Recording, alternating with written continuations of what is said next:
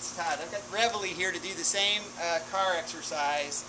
Now, I don't know if I showed it on the first video, but Reveille would not jump in the car at all when we got him. He would put his feet up there and he would expect it to be picked up.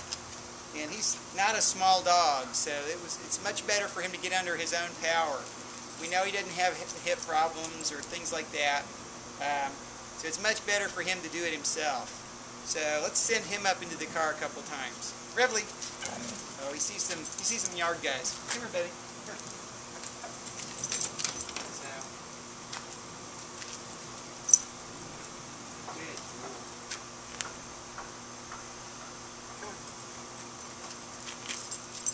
Come here, Rev. Come here. Hup. Good.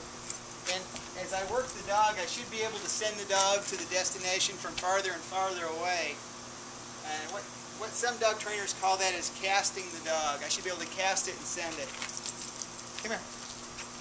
Hup. Good.